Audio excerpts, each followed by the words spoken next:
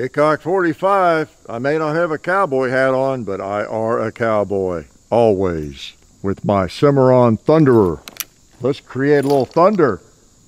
And a little splash. How's that? Don't you tell anybody I missed. Oh man, dead center.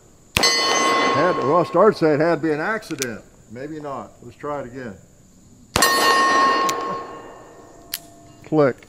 All right. Not bad. Not bad. Create a little thunder, and that's what I like to do. It's what I do best. Create thunder, make noise, don't I? Okay, so yeah, we got the Cimarron Thunderer here, and I had never shot one. I don't think we've done anything with the bird's head grip like this.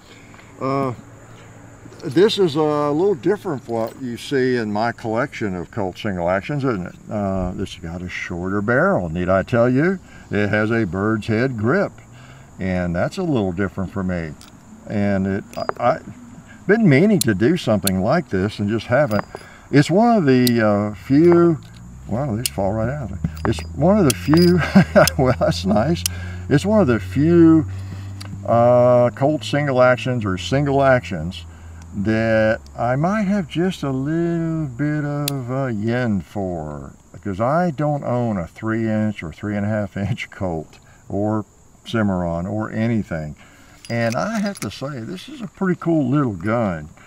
For someone who loves single actions, why don't I have one? You know, it sort of occurred to me to just get out and plink with every now and then. So yeah, it's a little different, and we'll talk about it. So this is what is commonly referred, well, it's called the Cimarron Thunderer for a reason. Colt used to make a single action back in the, I think, 1877 model. They made it for about 30 years, and it was in 41 long Colt, it was in 38 long Colt, I believe. The 38 was the Lightning, the 41 was the Thunderer. They even made a Rainmaker, I think, in 32, but it was, I think, prior to that. So if you've heard the Colt Thunderer, it was a firearm like this with this grip, but it was a double action. And as I understand, I've never been very attracted to them. I don't really see that many of them as antiques or you know, Western gun shows and things. They're around.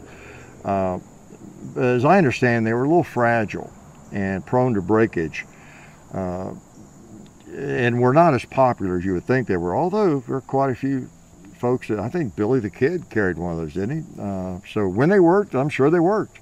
And this grip, like on the Thunderer or Lightning, that might have been one of the major appeals, because that grip is pretty nice. It's smaller, and in terms of working a double action trigger, I think it was considered better.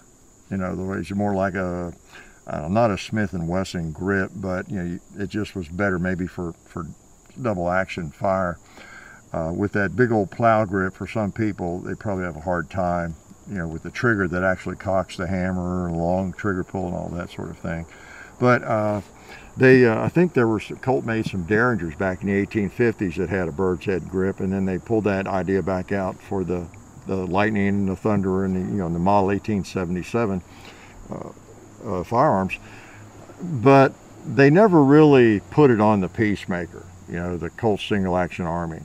So this is a little bit of a, you know, it's a creation by Cimarron and Uberti, okay? They thought it would be cool to have a Colt single action with a bird's head grip on it and have a short barrel, okay? Because that had some popularity as well. Back in the 19th century, they made some of those. I think they made them by just grinding off this part of the frame and leaving off the ejector, you know, and housing. And then in the 1900s, they revisited that, and they made some of the sheriff's models, storekeeper models. You may have seen some around. And they just went ahead and made the frame more symmetrical without any of that bulge, you know, for that to begin with. And those are a little more attractive. That might be something I wouldn't mind having sometime. But yeah, without the ejector rod housing, okay? So this one does have the ejector rod housing, and it's a 3.5-inch barrel. Okay, if I didn't say, I think it sells for around 500, 550 or whatever typically. The problem with a barrel this short on essentially a Colt single action is this. And here I have a Colt single action out here, 4 3/4 inch barrel. Okay, well, you see you have a shorter, let's put the barrels together here. You have a much shorter barrel. This is 4 3/4 on this Colt, and this is 3 1/2. And guess what? That means your ejector rod housing is going to be shorter. Okay, you can tell by looking at it, because it would be a little bit weird if it extended beyond the barrel. So I've got a news flash for you. If you have a 3 1/2 inch ejector barrel, you cannot have an ejector rod housing and everything longer than that. So that's what you get. You've probably seen some of these, maybe in auctions or whatever, without any ejector rod at all. Okay, and you wonder, well, how do you get the case out? Well, you just punch it out with a stick or something. Okay, you can get them out. Now, you're not going to reload in a hurry, right? You're not going to win any USPSA matches, because you got to get those empties out, punch them out. Of course, this won't be in the way, so you could take a stick, and just punch them out, and maybe they'll fall out, if you got your chambers polished and good brass and all that, clean brass. But you just punch them out and then reload. So that's what that is. Now, the reason they were called, I guess, a storekeeper model or the sheriff's model is for someone to carry that's not in a lot of shootouts on a daily basis, right? As if anybody is. But, a reload is not that important. It's important to have a firearm, all right? And you need to plan to solve the problem with 5 shots or 6 shots, okay? And, if you get killed for lack of shooting back more than the 5 shots or the 6 shots, it just wasn't a good day for you, the bad day for you, right? So you got 5 or 6 shots of 45 Colt. That ain't bad. No quick reload. But now you don't exactly have a speed reload option even with this. You can just half cock it and, get the cases out maybe a little quicker, okay? Jack them out of there like that, all right? Now again, I'm talking about the ones without the ejector rod housing. Now on this one, you do have the ejector rod, but it's still not a perfect world. Let me put on half cock. I got that, okay. I've been messing around with with this screw. I want to talk about that, okay?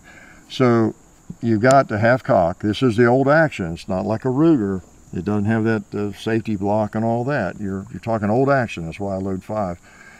So it's just like that one in terms of the action. So you notice when I push the ejector rod, how far it goes, okay? Let's see what it is on this one, how far it goes in there. Yeah, it's a little further, doesn't it? That doesn't seem like a lot, but it actually is when you're talking about pushing out those cases, see?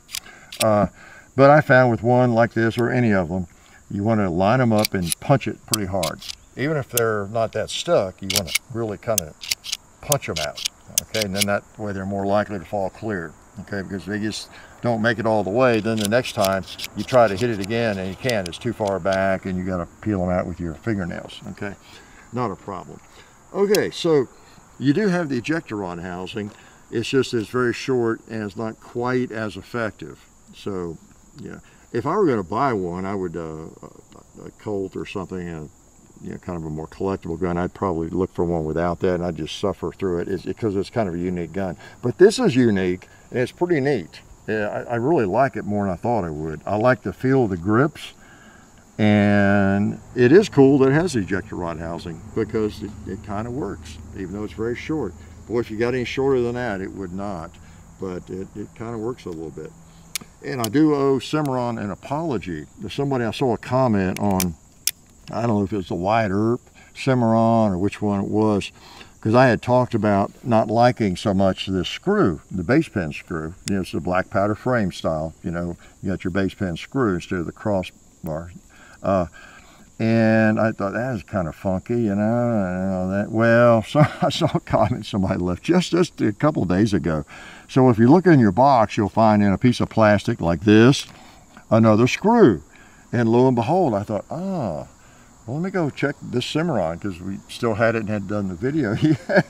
Maybe it has one too. sure enough, here it is. So if you put it in there, it does go all the way in pretty well flush. Now I notice it's not perfectly flush unless you have the ejector rod or base pin all the way back as it is when you want a safety, okay?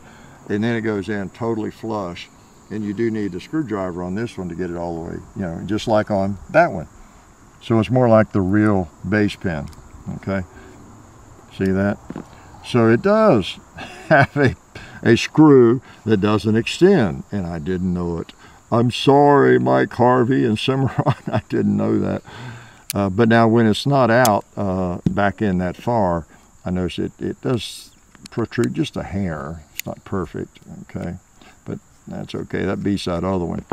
Because as I think I probably said in the other video, why, you know, what are you gonna do? A lot of speed reloading or speed replacing the cylinder? You know, you're just not, you know, when you take that out, it's when you're taking the base pin out and you're cleaning the gun, you know, so that's generally not a deal that has to be quick, is my point.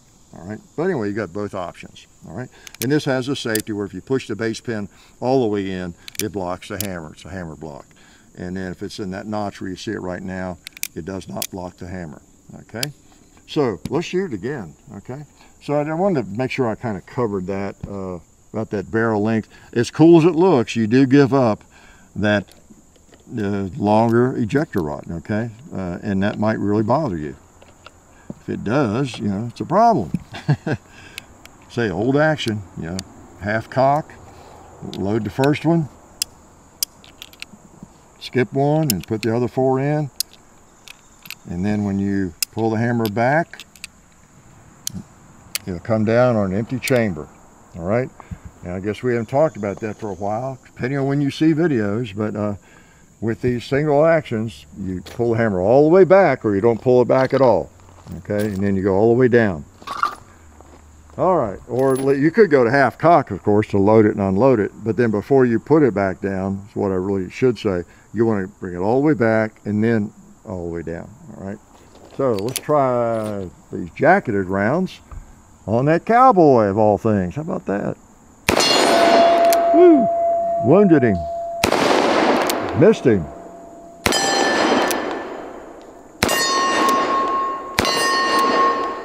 Boom, those hit pretty hard. So 45 Colt, a heavy hitter, no doubt about it. Okay, so I've given you the price. I think I didn't have that screw in that base pin there. Make sure I got that all the way. That's the one thing about it. I think maybe they have to do this to import these. Yeah, there, you get that in the right notch so it doesn't move, yeah, either direction, that base pin. It holds the cylinder, you know, square. Yeah, so you look back there, you can see it, it's flush with that edge. That's where you want it when you're going to fire it, okay? And then if you don't want to fire it, it's going to protrude a little bit. It's going to be a safety. Okay, so there we go. Let's empty it. Okay, so here we go. We got a punch. Okay. Yeah, if you punch pretty quick, it'll knock them out of there, and it'll work, you know, not as well as that one, even though you don't have much length to the ejector rod. Okay. So what else about it? Pretty neat, the bird's head grips. I think you'll, even if you think you wouldn't like them, I think you would. They feel really good to me, even in my hand. They got a lot of meat to them. You know, you got pretty good color case hardening, nice finish. You know, it's just not a bad looking gun, and it shoots pretty well, I have to say, and it feels good. I'm having a little trouble keeping that tight. Let me, I guess even though it's got the knurl on it, you can do it by hand. Maybe it's better to tighten it up with a screwdriver to make sure it's good and tight. And you know, it's a Colt clone. Again though, it's not anything that Colt made, right? They did not put these bird's head grips on a Colt single action like this, all right?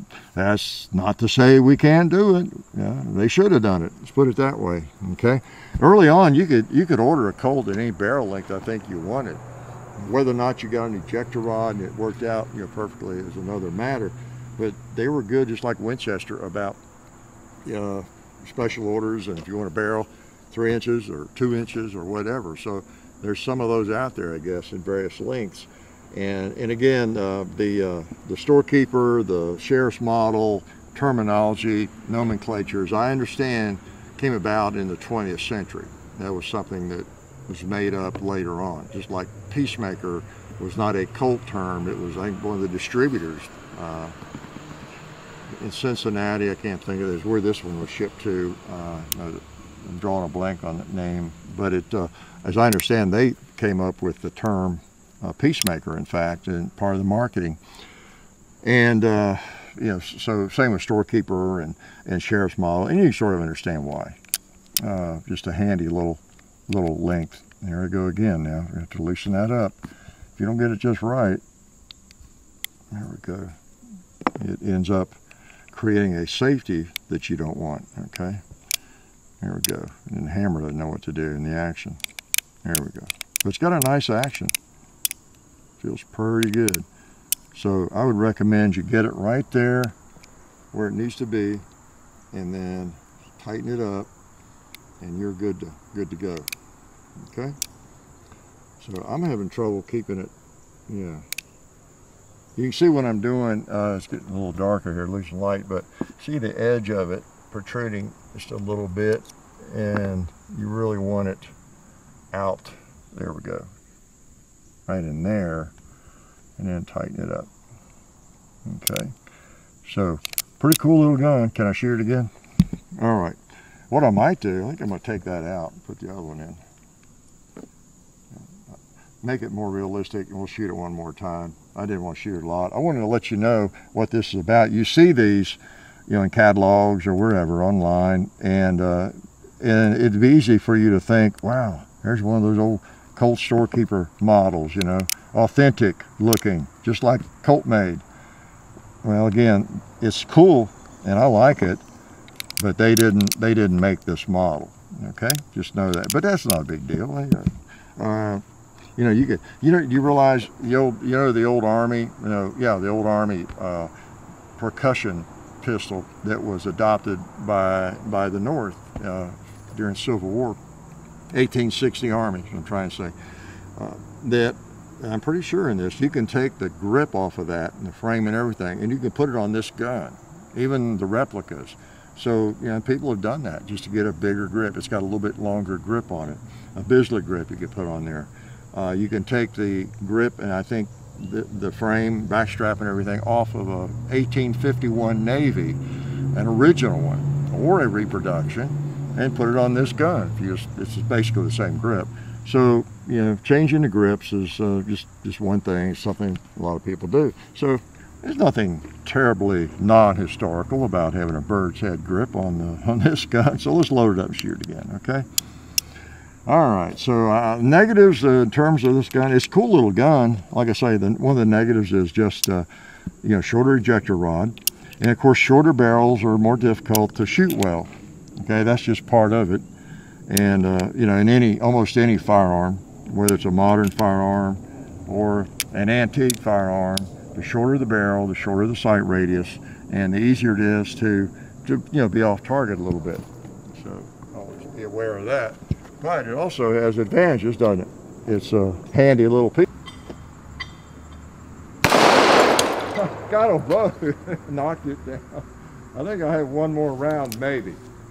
I'll just try an arm on that tree. Whoa, knocked it around, didn't it?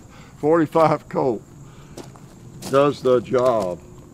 I think I fired them all. Let me double check. Yeah, I fired them all. So the Cimarron Thunderer. So you sort of understand. Hopefully I didn't misspeak or tell you a lie, but the Thunderer comes from, again, the 1877, you know, double action, and the 41 Colt was considered the Thunderer, you know, it was a name, and it had the bird's head grip. Okay, so that's where that comes from. So they took the grip from their double action, and Cimarron did, and put it on pretty much a Colt single action Army, you know, the single action, okay, and put a short barrel on it, and chambered it in 45 Colt, and here it is. Pretty cool. It's something you might find fascinating, you know, fun to shoot. It could even become your new carry gun, couldn't it? Because it's about as small as you can get. Well, almost, you know, in a Colt single action with a good grip and, you know, something that's pretty shootable. So anyway, thought we'd let you take a look at this, and I personally, I just wanted to shoot it. I haven't fired one, and so I wanted to shoot it, and so I hope you wanted to see it. Life is good. Oh yeah, that's better. This is a great gun for defense. Oh hey, didn't see you guys there. While I've got you here, I want to remind you of our friends over at Talon Grips and Ballistol. Talon Grips makes grips, can you believe it, for all different types of firearms. You can get rough texture or more of a rubberized texture. It just sticks right on there. You know, really affordable, really cool option to improve the grip for your handguns or rifles. So please check them out at talongungrips.com. You'll be glad you did. And also Ballistol. Dad has been using Ballistol for many years. It's a cleaner and a lubricant, and it's non-toxic. It works really great, and we're happy to have them on board since it's been a part of our shooting endeavor for a very long time. So go to ballistol.com, talongungrips.com, and also while you're out there, I'm juggling all these things here, also while you're on the internet, please do check out our other social media like Hickok45 on Facebook. There's also Hickok45 on Twitter, The Real Hickok45 on Instagram. There's a John_Hickok45 on Instagram where I do some things. There's Hickok45.com. You can find us also on Gunstreamer. So check out all that stuff and then watch more videos.